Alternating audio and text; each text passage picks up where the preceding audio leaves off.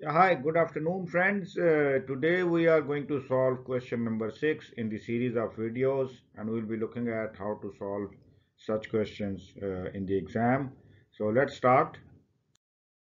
Friends, looking at the task, it is very clear that developing a safe system of work is the topic out of which this question came. And if you remember, while developing safe systems of work, we need to be considering few factors to be looked at before developing a safe system of work for anything. So, in this question, because you have recently joined as HSE representative, and this is your duty to look for all the arrangements in place. So, you thought of reviewing first aid arrangements after the accident, and you will be looking at what are the loopholes in the previously arranged first aids and what needed to be added to those arrangements. So the question is, what do you need to consider so that first aid needs are realistic and proportionate for the warehouse workers? And it is clearly mentioned that you should support your answer where applicable using information from scenario. You do not need to introduce specific first aid equipment. So we are not going to talk about equipment and first aid kits and all of those things, but we will be only looking at what are the important factors which will help you in considering what arrangement should be there for first aid.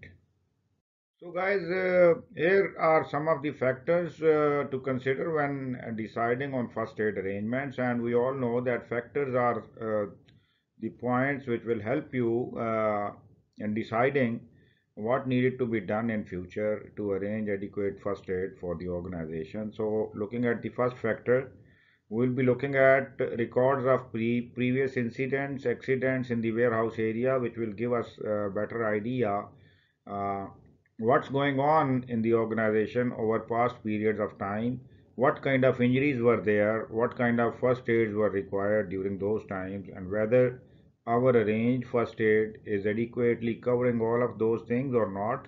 So we all know that previously there are many incidents related to forklifts and people where forklifts are colliding with people, and this information will give us an idea what kind of injuries, what kind of accidents are happening in the organization, and accordingly we'll be arranging first aid. Second factor is the size, area, and spread of location. So looking at the scenario, area is limited to warehouse only, and spread of location is not very big. So we'll be looking at all of these things. For example, if you are talking about a bigger area, you need to provide more first aid kits, more first aid arrangements, and sufficiently resourced first aid. But in this case, the area is not very big, the location is not very big. So we'll be covering adequately what are the requirements for the first aid. Another point we can consider while deciding on first aid arrangements is types of risks and hazards in the warehouse. So we all know that as per information provided in the scenario, there are injuries related to first forklift. There are chemicals used, and we can have any chemical spillage or chemical related accidents and all that. So this factor is also very useful to be considered so that we can adequately arrange our first aid.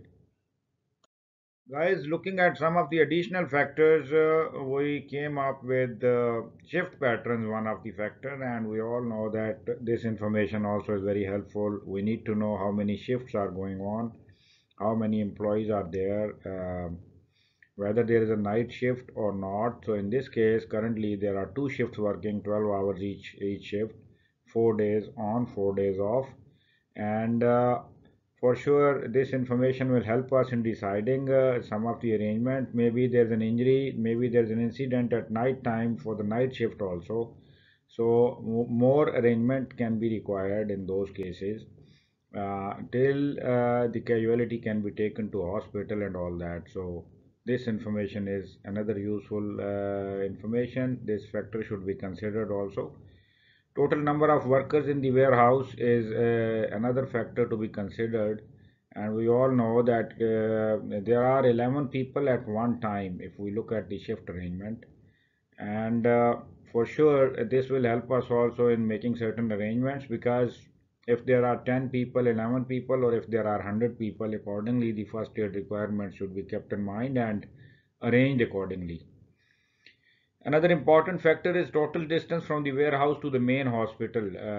We all know that whenever there are incidents, whenever there are injuries, you never know that first aid is enough or not. Maybe a victim has to be taken to the hospital, and in this case, as per scenario, the hospital is 5 miles away from the warehouse. So if there is a serious injury at night time, what arrangement to be done? Maybe the organization need an ambulance and all that. So these factors are also very important. To take the casualty to the hospital, we need to think about it. We must also know that how many vulnerable people we have in the organization, because vulnerable people, we all know, we need to make special arrangement for them. So as per scenario in this case, although we don't have any handicapped person with us, but young people are also considered as vulnerable people, and it is clearly defined that the forklift operator is a young guy who has lack of competence, lack of experience, lack of knowledge, ability, and training. And keeping these factors in mind, it will give us an idea that what special arrangements are required for vulnerable people.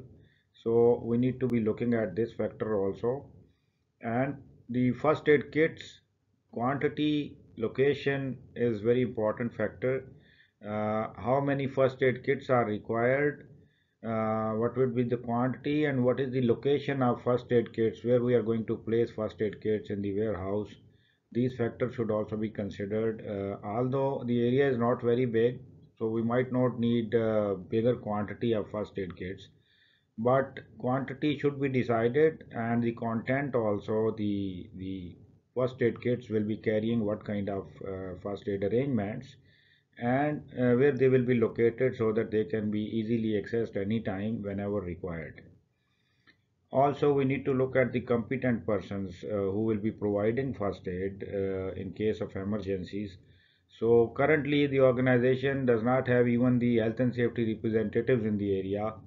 So this factor will give us an idea that how many workers we need to train them in first aid as a competent person to provide first aid, and what level of first aid training they need, and their availability at site is quite important, so this factor should be considered.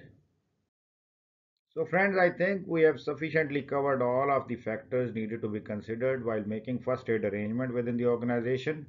And I just wanted to give you one key here. Whenever you get a question on factors to be considered, this question can come in different areas of your syllabus. We need to be keeping one key in mind, and just keep MEEP in your mind, MEEP. So MEEP stand for M for material, E for environment, E for equipment, and P for people. So whenever you are considering something, whenever you are considering some of the factors, if you have these four major points in your mind: factors related to the people, factors related to the materials, environments, equipments, then for sure you will be getting many answers down there, and you will be covering all of the factors to be considered while making certain arrangement. So guys, hope the information was useful, and we'll be meeting up in another video for question number 7. Question number 7, I have many queries. People, some of the people, they are still in ambiguities how to solve question number 7. It was a bit difficult, and we needed to access certain information provided by NEBOSH, which was HSG document. So we'll be discussing how to solve those questions where you have to refer to the external sources of information provided by NEBOSH. So guys, stay blessed, stay happy. We'll be meeting up in another video very soon. Thank you very much.